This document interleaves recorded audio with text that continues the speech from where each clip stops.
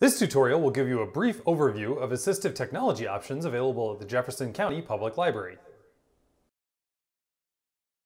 Before we begin, I'd like to give a brief shout out to Joe Zibrick, who's been a champion of these technologies for many years at JCPL. The Assistive Technology and Digitization Workstation, or ATD Workstation for short, is located at the Belmar Public Library. The American Disabilities Act defines disability as a physical or mental impairment that substantially limits one or more major life activities. A person who has a history or record of such impairment, or a person who is perceived by others as having such an impairment. The Assistive Technology Workstation better facilitates several kinds of conditions. Visual impairments, including blindness, low vision, or color blindness. Auditory impairments, which may include hearing loss of all kinds and degrees, as well as other conditions such as hyperacusis or tinnitus. Cognitive impairments include conditions that impact memory, problem-solving, attention, reading, linguistic, mathematical, visual, and verbal comprehension. Conditions like dyslexia. Motor impairments may include traumatic injuries such as spinal cord damage or loss of limbs, as well as diseases and congenital conditions such as cerebral palsy, muscular dystrophy, multiple sclerosis, spina bifida, Parkinson's disease, arthritis, and tremors. An increasingly larger portion of our population deals with disability on a regular basis, and so it's very important for our technology tools to support them. All of the software and hardware discussed in this video is also overviewed in tutorials that are available on our network drive and in a binder adjacent to the workstation. If you notice anything is missing or have any problems figuring out a given software or hardware, please feel free to contact the help desk so they can update the website or help keep you informed on how it works, and also make sure that all the library locations can have the same updates. We appreciate you contributing to our knowledge pool. We also store the slide trays for the scanner in this binder.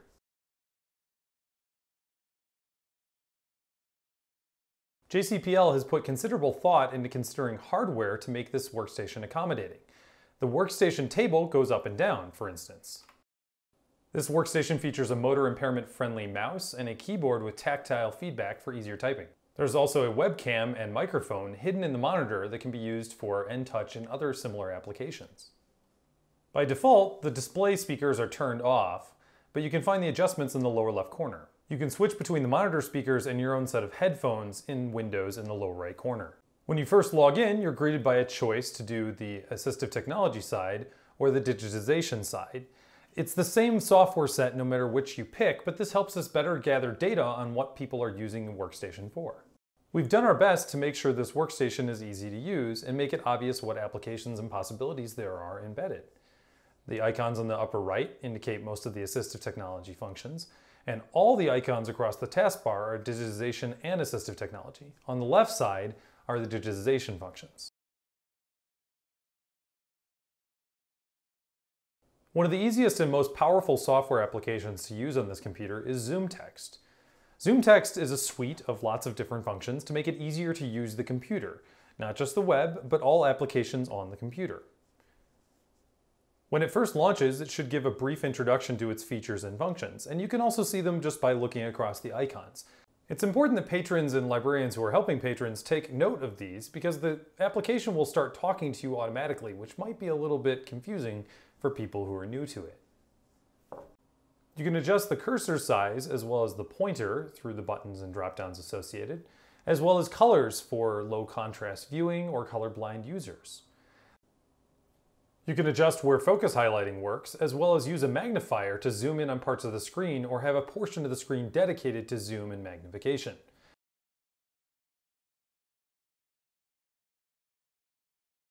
If you switch tabs, there's also a reader. This is the part that is reading aloud what the computer is focusing on and what you're working on at that time. You can turn this on and off and change the voices from here.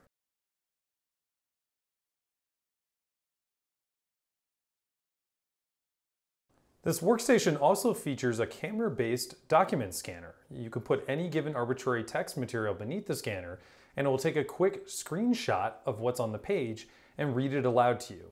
The software is called Open Book, and it can be found on the desktop and taskbar. To capture a page to have it read aloud, go to the Acquire menu and select Acquire Page.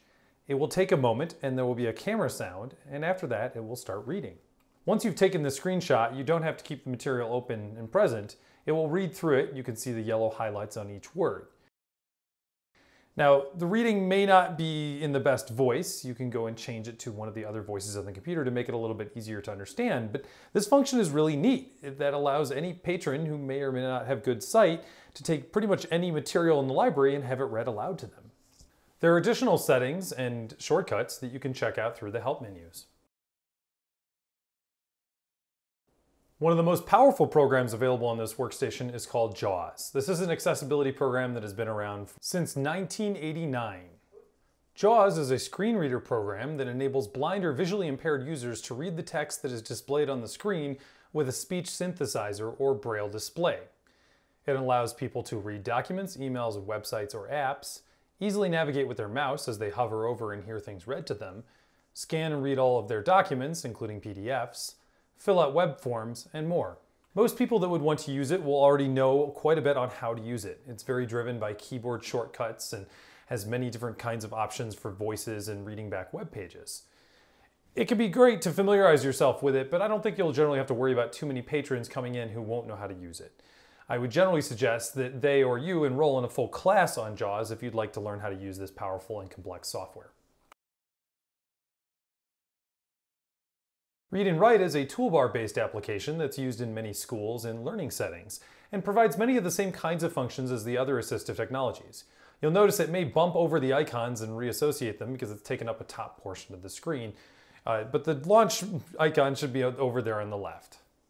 It may seem a little bit redundant to have so many different softwares and tools that do similar things, but the idea here is to accommodate users with what software they're familiar with.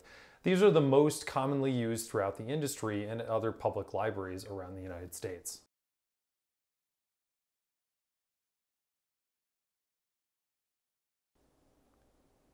NTouch is a video relay service which facilitates telephone communication between a deaf and hearing person in different locations through the use of video conferencing technology.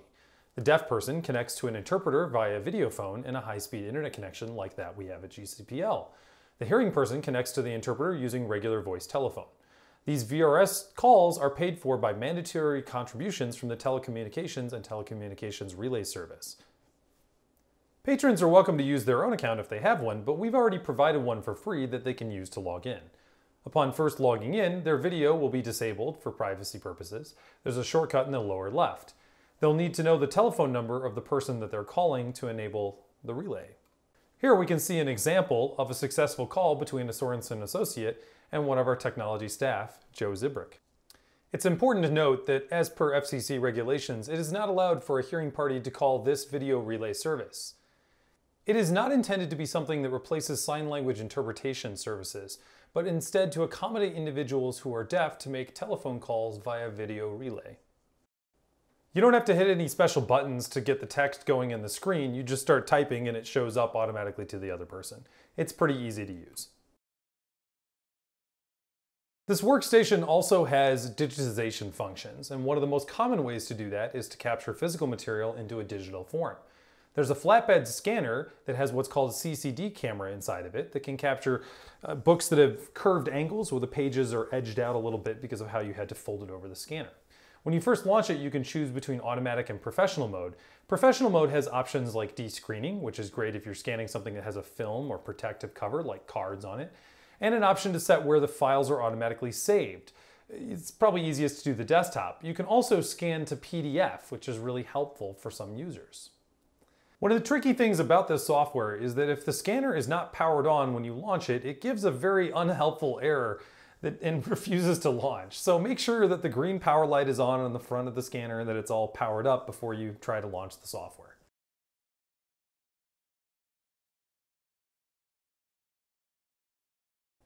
Thank you for joining us for this brief overview of the assistive technology and digitization tools available with this workstation. We hope to add more tutorials and information about what's available in the future and possibly expand this program if use and interest is high enough. It's very important to us at JCPL to include patrons of all kinds and make sure we are inclusive in our libraries. Thank you for watching.